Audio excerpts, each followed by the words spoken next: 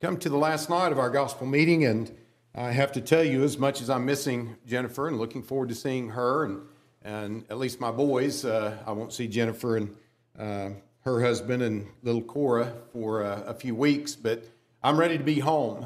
At the same time, it's going to be a very sad thing for me to tell you goodbye tonight.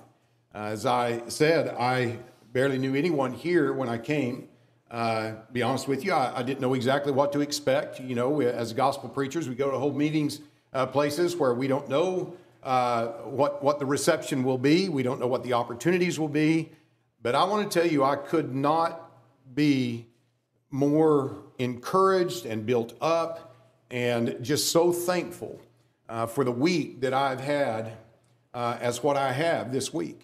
I appreciate the elders so much. I appreciate every member here. Just the spiritual minds that you've manifest, the excitement for the scriptures and for the truth, the way that you've been receptive to it, and the way that you have shown a genuine love for me, for one another. It's just been refreshing. And I cannot commend you enough. The young people that have shown up here every night, the families that have been here, and parents with young kids wrestling them, but they're right back every night. It's as it ought to be, but it is encouraging and it's refreshing to be in a church where things are as they ought to be. So sometimes you don't always hear that from somebody outside. I just want you to know what it looks like for an outsider. And it's very encouraging to me. My only regret is that Jennifer didn't come with me. And she's told me, I don't know how many times this week, I wish I was there with you. She's saying, you're having such a good week. It's really wonderful. Corey, thank you for the song leading. It's been outstanding all week. And that has so much to do with the gospel meeting. For all the families, thank you. I got to be with the sweet Sanders family and their sweet kids tonight.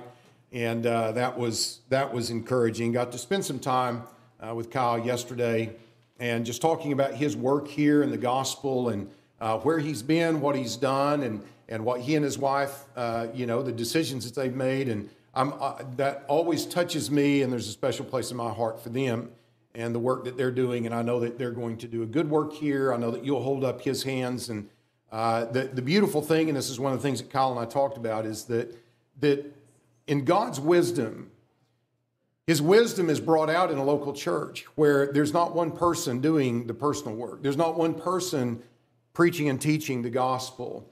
Everybody has a part. Everybody has a share. There's people, young families that have a wide network, much wider than what Kyle has now that he's called a preacher. Somehow your network just drops out when you become a preacher. But there are people here that can arrange Bible studies. They have lots of friends, but maybe you don't feel capable to teach them. That's where Kyle comes in.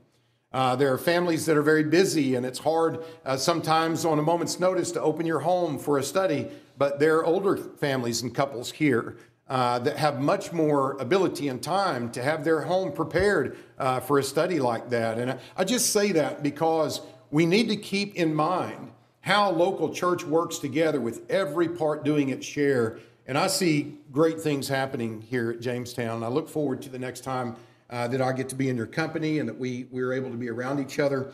I want to just thank all of you, and again for the hospitality, and of course to the Davises for keeping me at their home. Such a wonderful place to be able to stay.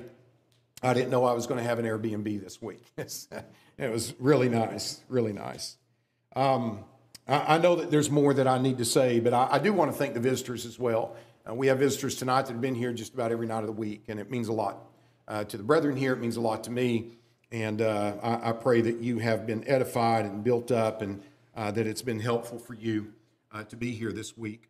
I want to mention once again, as I did last night, just in case anybody is able to come out and see me in Kansas City, that we'll be having the youth lectures, of which everyone is invited to, young and old, but we'll be having those at the end of this month, June 23rd through 25th. Friday evening, we'll have a singing, and then there'll be 2 lessons. And then Saturday morning, there'll be 2 lessons. There'll be a Q&A. Then there'll be Bible study for the young men, Bible study for the young ladies at the same time. And then we'll have 3 services and lessons on Sunday. So it's very compact. But you're going to get a lot out of it, I can assure you. Marshall McDaniel will do an outstanding job. Make sure you let me know somehow if you're going to be there.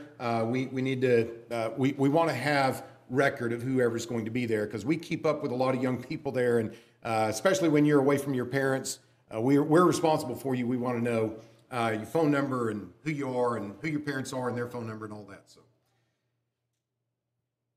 sometimes we may be listening to something on the radio, maybe a pundit, a political pundit. Somebody makes an observation, and we say to ourselves, I wish I would have said that. That was profound. You ever experienced that?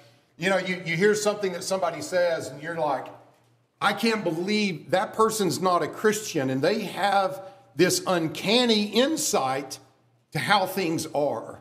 And I'm a little bit embarrassed that I didn't make that observation myself. Well, that's not actually uncommon.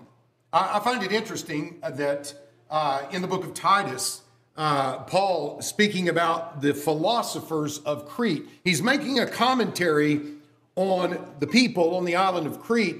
And instead of quoting another apostle, instead of quoting the Holy Spirit, in Titus chapter 1, he says in verse 12, one of them, a prophet of their own. In other words, this is not a Christian, okay? He said, this prophet of their own said, Cretans are always liars, evil beasts, lazy gluttons. And then Paul said, this testimony is true. He was essentially saying, I couldn't have said it better. And he said, even their own people recognize that. But my point is that sometimes people of the world somehow have an insight that we miss as Christians, and we shouldn't. We ought to be able to see it. Jesus observed this in Luke 16 and verse 8. He said, for the sons of this world are more shrewd in their generation than the sons of light. That was certainly true of the Jews. And I'm afraid sometimes it's true even of Christians, even of brethren. We need to be mindful. We need to see things as they are. And so this happens from time to time where we see this observation, and this comes up, or it came up for me in a powerful way back in 2004. And I know that many of you weren't here then. Stick with me. We will make an application you'll be able to grab a hold of. 2004, it doesn't seem like that long ago to me, but it was, I understand. But in 2004, in August of 2004, a song was released on the country spectrum called Live Like You Were Dying. And if you're old enough, I know you remember that song. Even if you're not a country fan, I know you've probably heard it maybe at Walmart or in some store. It was that popular. The song was number one for 7 weeks. Tim McGraw, while he didn't write it, he did sing it. He got a Grammy for Best Male Country Vocal. The words of the song, though, and it's probably rolling through your head. I told Bo I was going to sing it solo tonight, but and he didn't know what song it was, and he wasn't sure whether to believe me or not. But I'm not going to do that. I'm pretty sure that you're familiar with it. But the song, the words of the song urges listeners to start living like they were dying, and we can relate to that. Now, the song approaches the thought from kind of a temporal or a worldly point of view, because it suggests that we might go skydiving or mountain climbing or even ride a bull in order to take in all of the joys of life. And there's nothing inherently wrong with any of these things. It's just that these are probably not at the top of the list of someone who's conscientious of a judgment day and an eternal reward. That probably wouldn't be the first thing that we would want to do if we knew that we didn't have long to live. Now, to be fair, the song also recommends things like finding time for our aging parents, being the husband that we ought to be a true friend, to love with a sweet and a genuine love, to use kinder and sweeter words in our conversation, and even to read the Bible. But all of this, I think, is interesting, because this is an observation about life that is very, very true. The point is that you will get the most out of life if you will live each day as if it were your last. If you will live more for today. And we talked about the text in Matthew 6 last night about worrying and sufficient for the day is its own trouble. Too many times we're living for tomorrow. And many times we're missing the opportunities today because we're thinking about or living for tomorrow. But I think about this concept of live like you were dying. You remember in 2 Kings chapter 20 and in verse 1, God said to Hezekiah, set your house in order, for you shall die and not live. Think about that. Set your house in order, for you shall die and not live. What does that mean to set your house in order? That's not vacuuming the carpet. That's not cleaning up or getting those things planted in the flower beds that you've been putting off. Setting your house in order obviously means that there is a certain way that we live or conduct ourselves when we know that we're going to die. What is that? What is that way that we would live? How would it differ from any other way of living? Well, first things become much more apparent. When we know that we don't have very long, the most important things would be so obvious to us, and we would respect true priorities instead of temporal things. You know, the Bible teaches this same concept, the same principle. The Bible teaches that we are actually dying in the sense that we're winding down toward death every day. In 2 Corinthians chapter 4, remember in verse 16, therefore we do not lose heart, even though our outward man is perishing, yet the inward man is being renewed day by day. I know for the young people here, that's kind of hard to relate to because your outward man is blooming.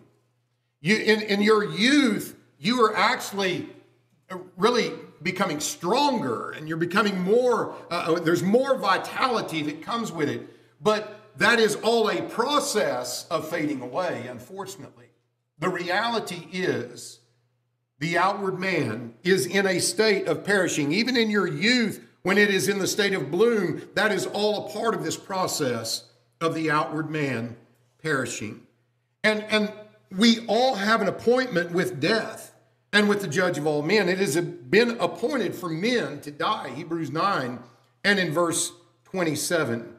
And as was read in the beginning of our study, according to James chapter 4 and verses 13 through 14, we don't know if it's going to be today, tomorrow, or sometime later. We have absolutely no idea. So when we say live like you were dying, the obvious fact of that is we are. We all have a terminal illness. It's called mortality. We've all got it. When man was separated from the tree of life in the Garden of Eden, that brought about physical death, the outward man perishing for every one of us. And so what we're living for is that inward man being renewed day by day and being fit and prepared for a glorified body that will not perish. An imperishable crown is what the Bible calls it. And it's going to be the body that hosts our spirit. But yes, we're dying. We all have a terminal condition. It's just hard to be aware of that sometimes. You think, well, I feel pretty good, We'll hear about somebody that's been diagnosed with cancer, some serious, some advanced cancer. I heard about a couple of cases. A matter of fact, on my way to the meeting this week, and just astounded. Relatively young people that have been diagnosed with this. And every time there's that thought of, wow, that person's my age, or that person's younger than me, or wow, that could happen to me. And it kind of slows us down for a minute. I remember a number of years ago, as a matter of fact, it was the year before this song, it was in 2003, my best friend growing up, best man at my wedding, his dad, I've known all my life, was diagnosed with cancer. And it was fast and it was advanced and he didn't have long to live. And Brother David Cook he's a wonderful man, and he worked for the FAA, but he raised and trained horses. He boarded horses. And everyone that knew him through his horses. And the local fire chief there in the little country town that I grew up in, he was a young man in his 40s, but he was good friends with David Cook, and he bought and sold and traded horses with David. And he was devastated that his horse trading buddy wasn't going to be here much longer. The next week, the fire chief had a massive heart attack and died. David lived 24 months after that. You see, it's very easy when someone's diagnosed with something like that we say, oh yeah, you need to live like you're dying. But what we don't realize is we're all dying. And as a matter of fact, when someone gets a diagnosis and they don't have long to live, whatever that is, or whatever it might be, we might not either. That's what James, by the Holy Spirit, by means of James, is trying to tell us is you are terminal. You have to live like you're dying. So in verse 17 of that text, he says what you need to do is you need to live every day as if it were your last. To him who knows to do good and does not do it, to him it is sin. You have an opportunity. Use it. First things must always come first. But again, in order to live like we were dying, we have to realize that we are dying.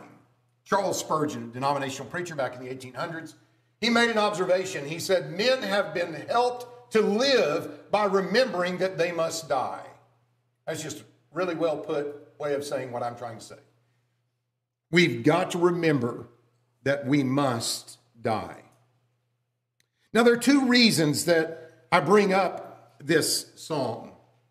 Two reasons why this comes forth. And that is because there are some very important things about death that we need to understand. You remember in the 39th Psalm, flip over there if you will. I don't have the verse printed out here on the slide. But in the 39th Psalm, there's something really profound here, beginning in verse 4. He says in the 39th Psalm and in verse 4, Lord, make me to know my end, and what is the measure of my days, that I may know how frail I am. Indeed, you have made my days as handbreadths, and my age is as nothing before you. Certainly every man at his best state is but vapor. Verse 6, surely every man walks about like a shadow. Surely they busy themselves in vain. He heaps up riches and does not know who will gather them. He's saying it is vanity. It's tragic that so many people think that they have forever. They always think it's going to be sometime far into the future. But he's telling us we are all frail. And it's not just those people that in your mind, well, yeah, they're really elderly. We're all frail. In the 90th Psalm and in verse 12, in the 90th Psalm and in verse 12, the psalmist says, so teach us to number our days that we may gain a heart of wisdom. Now, he's not saying literally that we need to put a number on how long we're going to live because we don't know how long that's going to be. But what he's saying is, I don't care if you live into your teens or you live into your 80s or into your 90s. In the whole scheme of things, it is going to be incredibly short. As you look back, it's going to be incredibly short. Number your days. Realize that opportunities are limited in that way. So yes, two reasons that I bring up this song. And the first is, the point of the song is that even from a temporal view of things, as the singer and the songwriter was looking at this, even from a temporal view of things, in this life, it's more rewarding to live like you were dying. And the reason why is because we simplify our lives. People don't understand. You will live your better life if you will simplify your life. We don't need to be inundated by all the things we're doing, all this stuff about multitasking. I'm telling you, it's a big lie. Yeah, you can do it. Wow, you ought to get a trophy. Most people can for a while. As we get older, we cannot keep as many things going in the mind at the same time. But you know what? It's not good for you. It has been proven scientifically, it is not good for your brain. People are suffering from anxiety and depression, as we talked about last night, because they have too many things going on. I grew up in the 80s when it was so popular to see how little sleep you could get. You know, that was a bragging right. Well, I don't need more than 3 or 4 hours. Wow. I wonder what you're going to look like when you're in your 50s, you know? And it's not just what you look like. It's the toll it's going to take on your mind. All of these things, they're all just a big lie. Simplify your life. Do the right things well. And you're going to live a fulfilled, peaceful, happy life. And get that rest, by the way. God makes sure that we understand that that's an important thing. We're going to simplify our lives. We're going to live for things that bring lasting fulfillment. I've mentioned several times growing up out on a farm, we lived far enough out that in my parents' mind, and gas was 22 cents a gallon, but that was way too far to drive into town, take the boys to play baseball, play out in the front yard. But the thing is, life was so simple and so happy. There were so many things we didn't know about, and we didn't need to know about them. The TV went off with the flag flying at, it was around 11 o'clock or so. It was just incredible. And I couldn't appreciate it then until I see where we're at now. Simplify your lives. And I mean, that's for anyone, just living life. But if this is true in regard to the temporal things of life, how much more true for the Christian who has an eternal view of his existence and a firm conviction of the judgment day? Much more true. That's the answer. Much more true. So the question then is, how would we live if we were dying? What would that look like? That's what I'm asking tonight. That's what I want to observe with you. What would it look like if you got a terminal diagnosis tomorrow? What would your life look like, and how would it differ from what it's been this past week? Well, in Ecclesiastes 7 and in verse 2, the wise man said, "It is better to go to the house of mourning than to the house of feasting." Why? He said, because that is the end of every man, and the living takes it to heart. How? The living takes it to heart by realizing, wow, that could be me. That could be tomorrow. And even if it's not, even if I live into my 80s or 90s, that's not that long. I need to change some things up. I'm wasting time. I'm not doing the most important things. Go into the house of mourning, he says. And so I ask you again, would your life be lived any differently if you found out that you didn't have long to live? And you don't have to answer it out loud, but you need to consider that. And that brings me to the second reason that I bring up this song.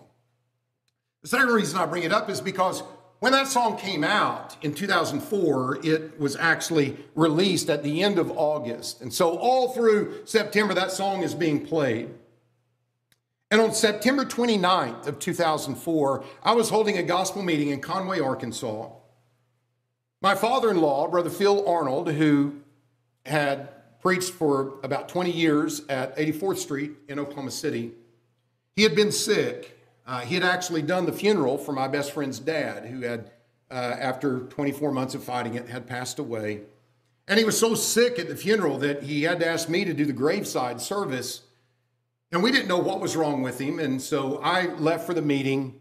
And on Wednesday of the meeting, Jennifer called me while I was at lunch with one of the elders, said, "Hey, they think Dad might be diabetic." And I said, "Well, that's not a good thing, but if they've determined that, he can be medicated, things can get better." So I went back to the house where I was staying, and I was preparing. I was shortly going to be preaching that evening, and Jennifer called again. And this time when I answered the phone, she couldn't speak. She was sobbing so heavily. One of the elders' wives was there with her in the local congregation where I preached, and she got on the phone and told me that Jennifer's dad had been diagnosed with pancreatic cancer. It's the reason that it appeared to be diabetes. I knew what pancreatic cancer meant because my best friend's dad had just died from that. It was terminal. So Jennifer immediately flew back to Oklahoma City that night. I drove home that night, picked up the kids the next day, drove to Oklahoma City. We met with the oncologist the next morning, and she said, maybe 3 months to live. Tremendously advanced. It's gone to the liver. He was 54 years old. He was a young man. He passed away 8 weeks later to the day, Thanksgiving morning, 7 a.m. And what I saw over those 8 weeks was a man who was living like he was dying. I observed it. And every day that I'd run and get something to eat for them, jump in the car, that song would be on the radio, Live Like You're Dying. And I realized this is what it looks like. And it made me so aware, because at the time he was 54, that seemed kind of old to me. It wasn't, but it seemed kind of old. Now, wow. And so it left me with the impression that I've got to start doing some things differently. I've got to look at things in a different way. I've got to be able to see, what would God put at the top of my bucket list if I didn't have long to live? And that's what I want you to consider. What would it look like? How would we live if we were dying? You know, as I began to identify things in my own life and what I would do, I made a list. And I said, first things first, I would examine my life with a fine-tuned comb. I would be praying and I'd be seeking. And if there was any transgression in my life, that's the first thing I would take care of. I would repent of my sin. And what I mean by that is I would take it seriously. You say, well, yeah. Well, I'm afraid that sometimes we don't take sin seriously enough. We rationalize it because other people commit the same sin, yeah. I mean, I use words like that sometimes, but hey, there's a lot of ways that we rationalize. Gossip, covetousness. Oh, that's so hard to determine, isn't it? It's really not.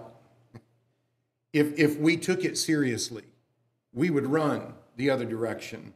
And that's what I'm saying. We would repent of our sins because we would take it seriously, because if we knew that we were at the gates of that point of no return, our fear of the judgment would have an impact on us. In Colossians chapter 3 and verses 5 through 6, therefore put to death your members which are on the earth, fornication, uncleanness, passion, evil desire. That's pretty general. How many of us would be hit with that? Covetousness. He brought it up. Which is idolatry. Because of these things, the wrath of God is coming upon the sons of disobedience. We better be able to figure out what covetousness is. Because of this, among other things, the wrath of God is coming upon the sons of disobedience. And it's not just that person that is uber wealthy living in a giant house. As a matter of fact, it might be a very, very poor person. Covetousness is simply craving more, regardless of how much or how little you have. But I want you to see that. Is that fear of God that Paul is bringing up here that we need to be very mindful of in 2 Peter in chapter 3. 2 Peter 3, beginning in verse 10, he says, the day of the Lord will come as a thief in the night, in which the heavens will pass away with a great noise. The elements will melt with fervent heat. Both the earth and the works that are in it will be burned up. Therefore, since all these things will be dissolved, what manner of persons ought you to be in holy conduct and godliness, looking for and hastening the coming of the day of God, because of which the heavens will be dissolved, being on fire, and the elements will melt with fervent heat? Are you hastening that day? In other words, are you saying, hurry up, let's get here? You're struggling with some things that you know you need to repent of, and you're going to. You're going to fix this. You'll get to that soon. Then you're not hastening today because you're not ready. You ever heard a sound, something that was out of place, and you thought, uh-oh. See, that's a good indicator that you need to examine yourself. You need to wonder, is this it? In verses 14 through 15, he said, therefore, beloved, looking forward to these things, be diligent to be found by him in peace, without spot and blameless. Yes, I would repent of my sins. And I'll tell you, I would stop compartmentalizing sin. Compartmentalization is a very effective technique. It's very helpful. Say for a man that is under a lot of stress at work, or he has a stressful job, and he's able to take all of those stresses and all of those things, and he's able to put them in a box, put them up on a shelf, and go home and let go of that stuff. That's compartmentalization.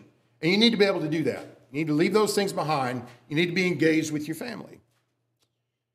But once we learn how to do that technique, we also can apply that in a negative way. And that is when we've done something and we realize, okay, the consequence of this is I've got to take care of this.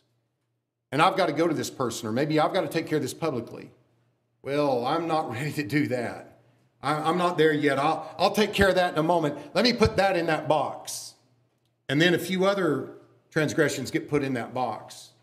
And what happens is that when we have that near miss, almost an auto accident, we feel that chest pain or whatever it is, that's when the box comes tumbling down off the shelf and we're like, and then we go to the doctor and, everything's okay. And we sweep it all back in that box and we put it back up there. If you knew that you didn't have long to live, you'd get that box open. You'd get everything out and you'd check the corners of it.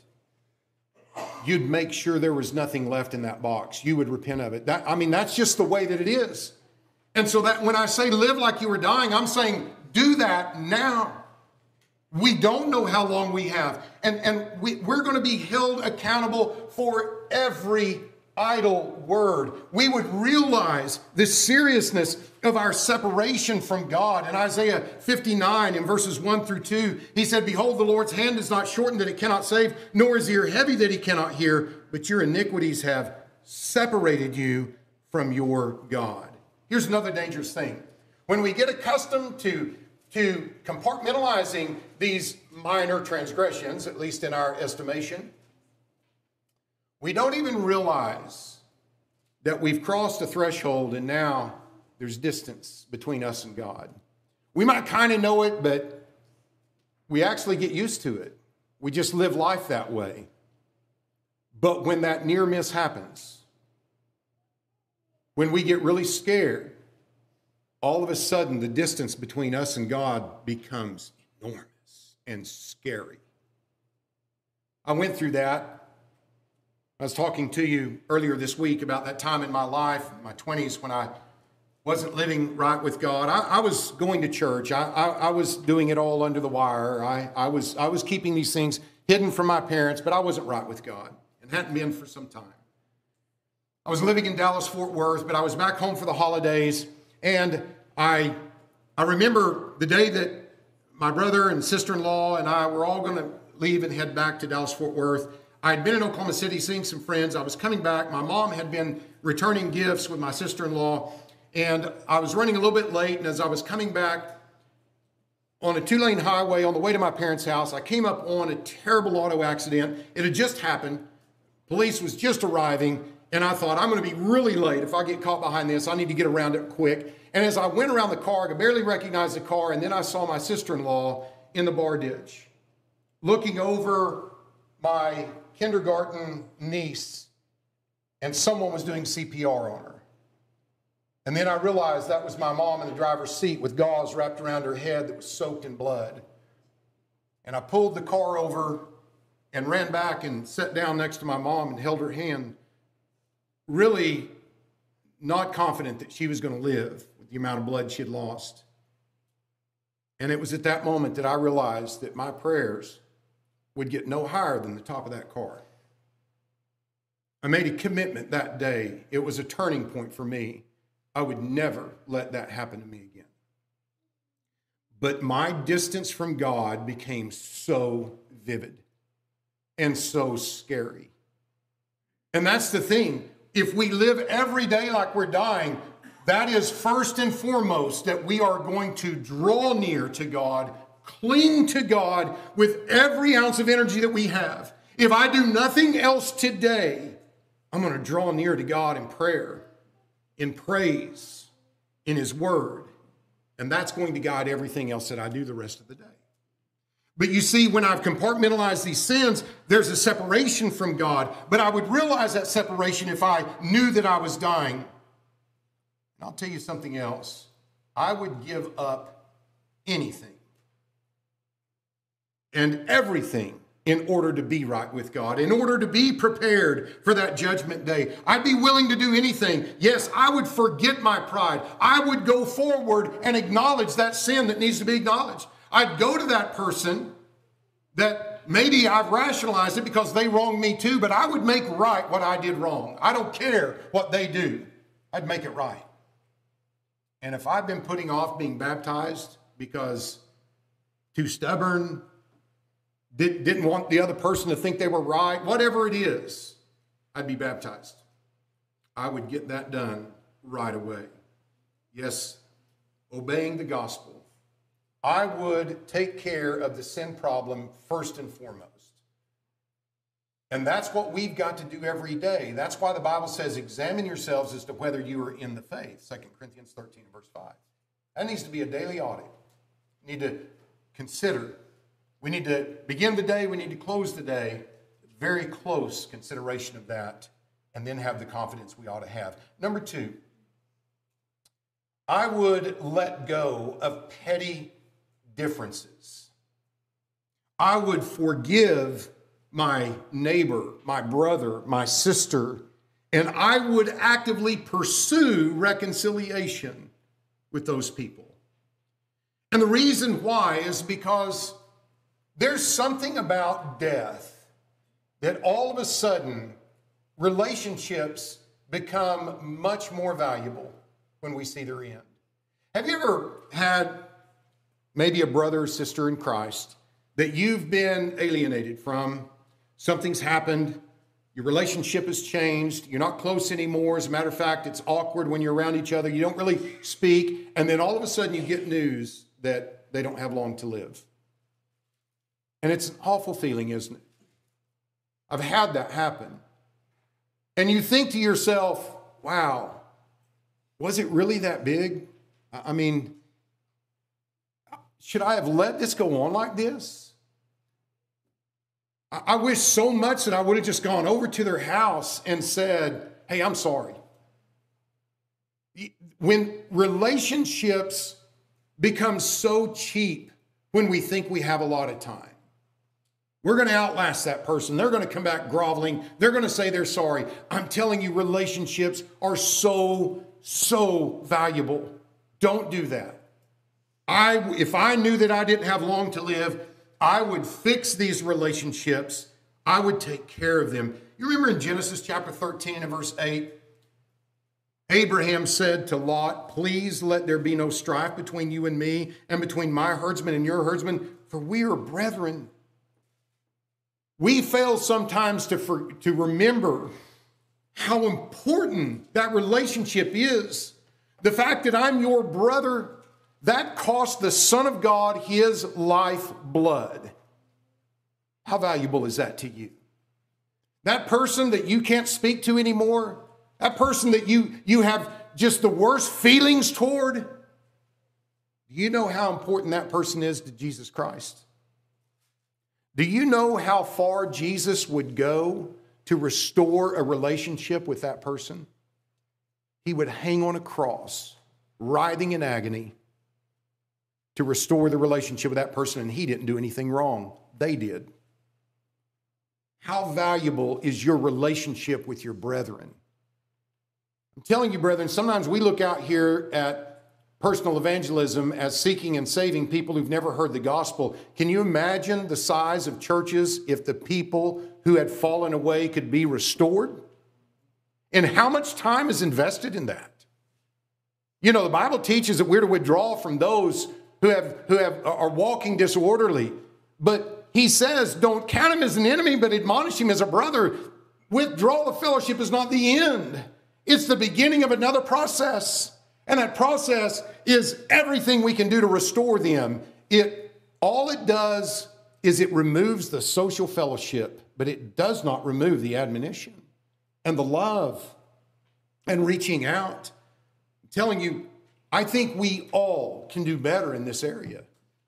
But if I knew that I didn't have long to live, I know that I would want to make sure that I covered that list of people that I would want to go back and say, hey, I want you to know I'm sorry. There's something here that I could have done better, and I want to have a relationship back with you. And I'd be willing to let go, because the reality is that a lot of these things are pretty petty. They really are very petty things that we allow ourselves to get caught up in. And there's the problem is that there's so many in-law relationships that this happens in. And so many that, as I was saying the other night, where people kind of joke off certain things. People joke about in-laws all the time, and I don't like that. Read the book of Ruth. Ruth understood the value of an in-law relationship. When God tells us to honor our father and mother, when we get married, we have a double responsibility to do that. I'm to honor Jennifer's parents. She's to honor my parents. That goes both ways. And yet, brother-in-laws and sister-in-laws and mother-in-laws and father-in-laws and son-in-laws and daughter-in-laws, it gets so ugly, and so many family members are estranged from one another. I'd take care of these things. And the reason that this is such a powerful point for me, and why I think it's so important, goes back to what really brought this whole concept up to me. And that is when my father-in-law was dying. You see, when Jennifer and I got married, her dad, he was a prince. He was incredible. But we were different, and we were both gospel preachers. We had a different approach. We had a different way of looking at things. We grew up differently. And I was that insecure son-in-law that thought I had to prove to Jennifer that I did things better than her dad. I'm probably going to get paid back. And sadly, I did what a lot of son-in-laws or daughter-in-laws do when they're insecure with their mate's relationship with one of their parents. So I tried to tear down her dad in her eyes. I wasn't successful, I guarantee you. She's close to her dad. And I'm glad I wasn't. But I'll tell you what I'm very thankful for is that God gave me the opportunity to sit at his bedside and to ask his forgiveness. Because he raised a daughter, and he loved her in a way that she was secure with her relationship with her dad, and thus it made her an incredible wife. She was secure with her relationship with me. She wasn't a man-hater, and I owed all of that to him. And he graciously, he accepted. And it wasn't that he was without fault. I mean, he wasn't a perfect man. He did things that got under my skin, but it was petty. And as I look at in-law relationships, as people talk to me about things that happen, I have to stop and say, is that really something to breach a relationship with? And especially many times it's between brethren, you know? God forbid. In Matthew chapter 5 and in verse 21, in Matthew chapter 5 and in verse 21, I want you to consider, Jesus said there, "You have heard that it was said to those of old, you shall not murder. Whoever murders will be in danger of judgment. I say to you that whoever is angry with his brother without cause shall be in danger of the judgment." What is cause, Lord? You know, we need to think about that. Would we stand at the foot of the cross as Jesus is hanging, nailed there, and say, but did you hear what she said to me? Did you see the way that he looked at me when he said that? See, those are the things that we can let churn in our mind. That bitterness, man, that's a powerful tool in Satan's tool chest. And we can convince ourselves that this was horrible. It was an egregious thing that they did. We need to come back to Calvary. We need to come back to the cross. We need to see what Jesus suffered to restore a relationship with you and me and with everyone else, and ask ourselves, am I angry with a cause? Would Jesus consider this a cause, considering what he went through? And I'll bet we'll reroute. That's what we've got to realize. You see, differences are much more insignificant than we really realize they are. sometimes, I remember an elder saying this, sometimes even when we're right, we're wrong. You know? I mean, maybe technically, as far as right and wrong, we're right. But the way we're handling it is just horrible. And that's what I'm talking about. Jesus said in Luke chapter 17 and in verses 3 through 4, 7 times in a day. If your brother sins against you 7 times in a day, and 7 times in a day returns to you saying, I repent, you shall forgive him. Live like you were dying. Who do you need to see tonight? Who do you need to call? Who do you need to pick up some paper and write a note to, or text? Thirdly, if I knew I didn't have long to live, I would be repulsed by things that are worldly and tempting, and I would see the danger in those things. In Proverbs 4 and in verse 23, keep, that word means guard your heart with all diligence, for out of it spring the issues of life. I'm talking about movies and music and social media and all the worldliness that's out there. The coarse jesting that we might laugh at on that sitcom. All of these things, we wouldn't want that in our mind. I remember as Phil, in his last weeks, he was a classic movie buff. He had all of them on VHF at that time. And he was so sick, he couldn't get out of bed. And he said, put in one of those movies. I just want to watch something. And so my wife put in, and I don't even remember which one it was. It was one of the old classics. And it started out, I mean, just minutes into the movie, there's a woman in a very immodest, low-cut dress. And immediately he turned away and he said, turn that off. Turn it off. So she turned it off. There were people out in the living room waiting to come in and see him. And he sat there for a minute. He said, I want everyone to come in and I want to sing hymns. He was so conscientious of expunging that image of any thought like that because he knew he didn't have long to live. Wouldn't that be wonderful if we could approach worldliness in that same way?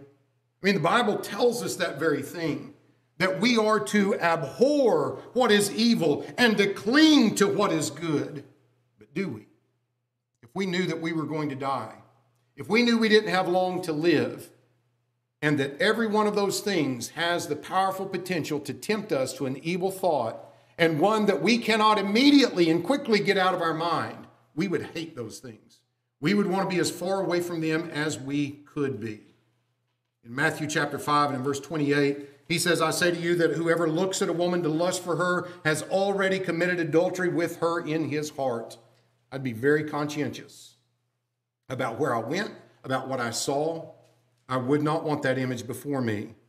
And ladies, remember Matthew 8? I mean, along this line of somebody looking and lusting. In Matthew 18, Jesus said in verse 6, whoever causes one of these little ones who believe in me to sin, it would be better for him if a millstone were hung around his neck and he were drowned in the depth of the sea. You might salve your conscience and you may feel better by saying, well, that's his problem. He's a pervert. And I'm going to tell you, God's going to hold you accountable if you're dressing in a way that is sexualized and that has the potential to lead somebody into that kind of vision, that kind of thought, to see something that they shouldn't see. Yes, we would take those things seriously, whether it is what we look at or it is how we dress. And for that matter, men need to be very conscientious of the way that they dress. I mean, modesty is not a single faceted thing. It goes for the men just as much as it does for the women. We all have that responsibility. And there are too many Christians that are compromising in their entertainment, the music they listen to, the things that they get enjoyment from, the movies that they see. In Matthew 5 and in verse 8, Jesus said, blessed are the pure in heart, for they shall see God. We've got to make sure that we are cleansing and purifying that heart at all times.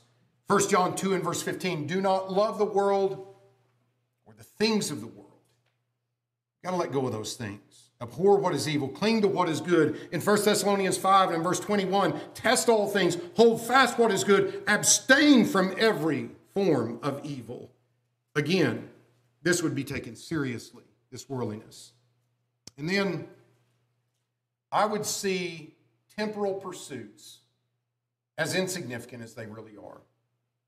And what I mean by that is sports and a house and a career, and I've got a golf ball up there. There's nothing wrong with golf. There's nothing wrong with any of these things, but as we talked about Sunday morning, these things are meaningless in the whole scheme of things.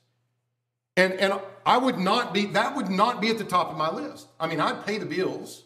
I'd cut the grass if I was well enough, if I could do that. I mean, there's some things I'd take care of, but I would not be concerned about meaningless things.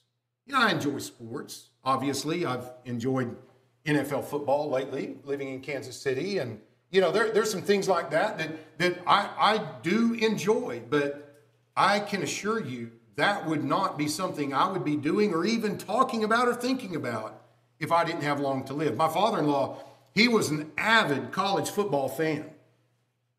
The day that he was diagnosed, or the day that the oncologist gave us the prognosis and how long he had to live, was the first regular season games. And we asked him, we said, hey, you want us to turn the football game on? He said, yeah, sure. We stepped outside to visit for a little bit. We came back in within less than a half an hour. TV was off. He never watched another football game in those 8 weeks. We would ask him, hey, did you see the game yesterday? It's almost as if he didn't hear us. He'd say, was Brother so-and-so at church this morning? That's all he cared about. He didn't even think about those things. And that's the thing. We wouldn't care about this. In Matthew 16 and in verse 26, what profit is it to a man if he gains the whole world and loses his own soul? All of those things we think we want, we're saving up for, we just got to have, none of that would matter. Colossians 3 and verses 2 through 4, we would constantly think on things above, not on things of the earth. I'll tell you what, we would find time for things that really matter. Family, we'd have time. We would have time to have a Bible study with our kids. We would have time to study with our mate. We'd have time to pray often with one another and with brethren. We'd have time to check on brethren.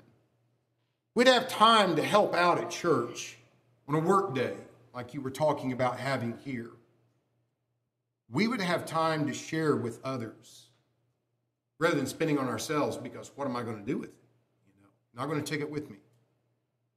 Ladies, you would not be consumed with what your house looks like.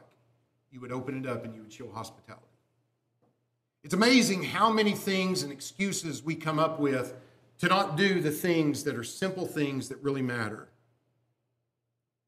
What would be at the top of the list? Yeah, I was talking about brethren that have fallen away. How many people could we go home and write a letter to tonight that really do need to hear from us? And you know, that comes to mind because I remember in those last weeks, while he was still well enough, Phil had a notepad and a pen, and he was writing letters to members of the church there at Southwest 84th Street, not that had fallen away, but that were on the precipice. Members that he was really worried about, and he wanted to let them know his concern. Those were sent out after he passed away. That's something that could be done. I'll tell you a really interesting side note to that. I preached this sermon in a gospel meeting down in the Houston area in 2021, and I talked about how I don't know who those letters went to, but I know two of the people that got a letter from him, but I know that he wrote those letters. And so went on with the sermon, finished, the invitation was offered, and so there was a visitor in the audience that had been called on to lead a closing prayer, and I had known him for a number of years. I had studied with him when he was in high school before he obeyed the gospel, and he came forward to lead the closing prayer, and in tears he said, I was one of those people that got a letter. He was close to falling away, and he's faithful today. We have no idea how powerful a little bit of time, instead of watching that show, instead of searching for that on the internet, let's take some time. Who can you write a letter to tonight? Yes, we would see temporal things, all those pursuits as insignificant. I dare say we wouldn't even be involved in them. And finally, if I knew that I was dying, I would be prepared. That's what all this is about. I would get prepared. I'd take care of the sin problem. I'd take care of the relationship problems. I would seek reconciliation. I would detest and I would run from those things that could take my mind where they shouldn't be, and I would let go of this world and the love of this world, and I would focus on eternal things. And as a result of that, I would be prepared, and I would have the joy and the confidence that God intends for us to have. Yes, I'm sure that there would be some trepidation. I mean, what's this going to be like? What's it going to feel like? I mean, yes, death is there's the valley of the shadow of death. I mean, we don't know. So yeah, there is a certain amount of trepidation, but his rod and his staff will comfort me. And would you too? And that's where we need to get to. In Matthew chapter 24, in verse 42, Jesus said, "Watch therefore, for you do not know what hour your Lord is coming. But know this, that if the master of the house had known what hour the thief would come, he would have watched and not allowed his house to be broken into. Therefore you also be ready, for the Son of Man is coming at an hour that you do not expect." Be ready. Paul said in Philippians 1:21, "For me to live is Christ, and to die is gain. If I live on in the flesh, this will mean fruit from my labor. Yet what I shall choose I cannot tell, for I'm hard-pressed between the two, having a desire to depart and be with Christ, which is far better." Yes, I would have a joy and excitement that I'm about to reach that promised land.